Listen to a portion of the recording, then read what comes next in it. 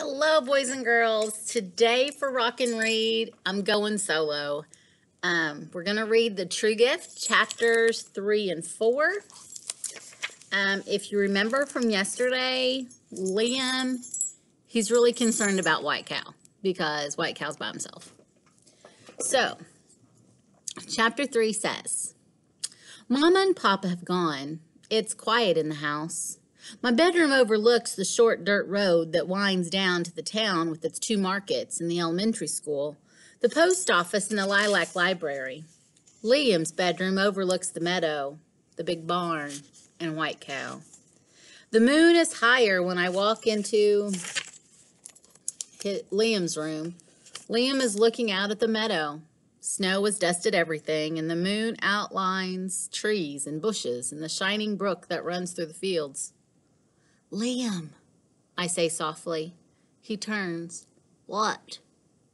You know what, Liam? We're going to take walks and read books and shop for Christmas gifts for everyone and help Grandpa and Gran and go to the library. We are going to have fun, right? Liam looks at me steadily, the same look he had when he was 4 years old, trying to figure out how to read. Right.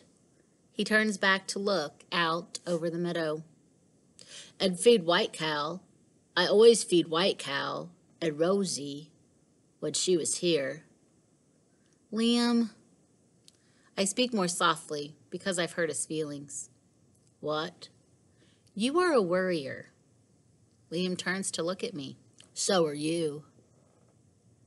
White Cow is fine. She's happy in the field and in the barn. Baby. Then he turns to take his books out of his book bags and stack them one by one on bookshelves by his bed. Baby, he repeats. In the morning there is sun. It pours in my window, tumbling across the quilt. I can smell coffee and breakfast downstairs. Gran and Grandpa are at the kitchen table. Morning, Lily. There's juice and fresh muffins. Uh-oh, my lights just went out. Sorry about that. Good morning. Where's Liam? He's in my study, said Grandpa. I have to go to work now. There must be some news somewhere to print. Grandpa works at the newspaper in town. He kisses the top of my head. Want to come to work with me, Lammy? Grandpa's the only person in the world who calls me Lammy. I'm going to walk to town later. Liam will come too.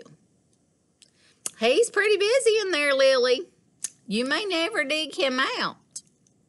Liam is surrounded by Grandpa's books and papers. He stares at a large book open in front of him.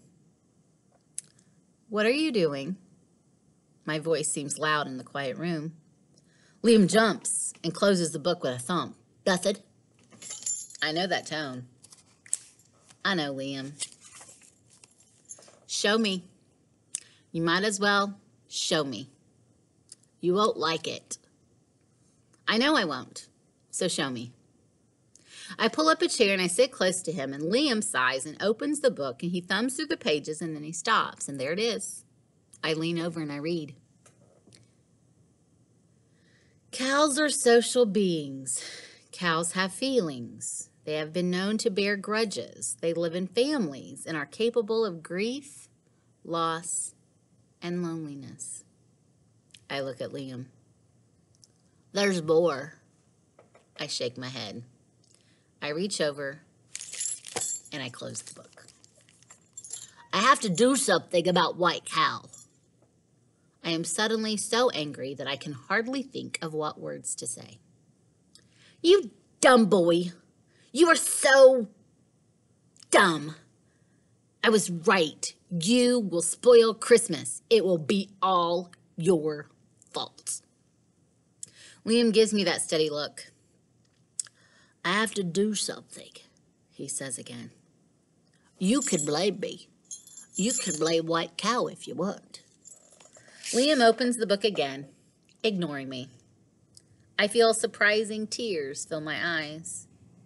Liam pays no attention to me. Liam reads some more, and then he looks at me. I think we should walk to town. Why? I ask. Because that is what we do when we come here at Christmas. I can't think of anything to say. And now we've reached chapter 4. We put on our coats and hats and mittens in the warm kitchen.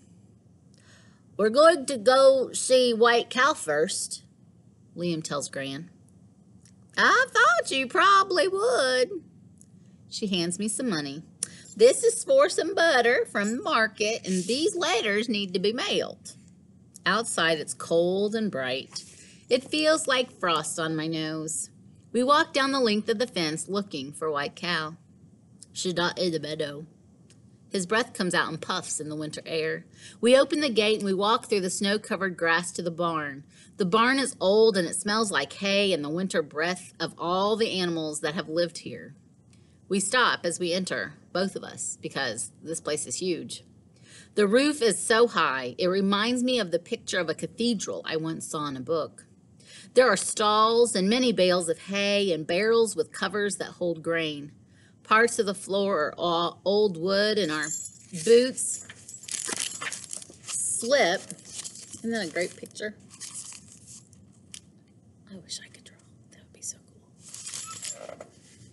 Parts of the floor are old wood and our boots slip on the smoothness. Slices of light from the windows fall across the wood. White Cow!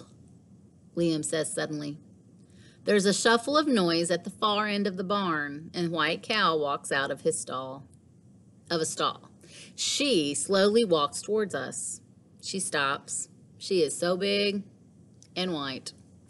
Liam talks to her in his soft voice. Poor girl. You good girl. Come here, girl. White Cow comes close and suddenly leans against Liam. He's almost knocked off his feet by the affection of White Cow, but he doesn't fall. My heart beats faster. Lily, his voice comes from somewhere behind White Cow.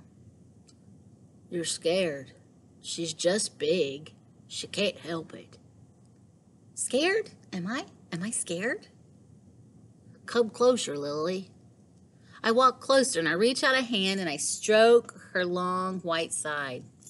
She's warm. She turns to look at me for a moment and I am surprised by her eyes. We stay with White Cow a long time in the sweet-smelling barn, and when we finally walk to the barn door so we can go to town, White Cow follows us and stands in the doorway.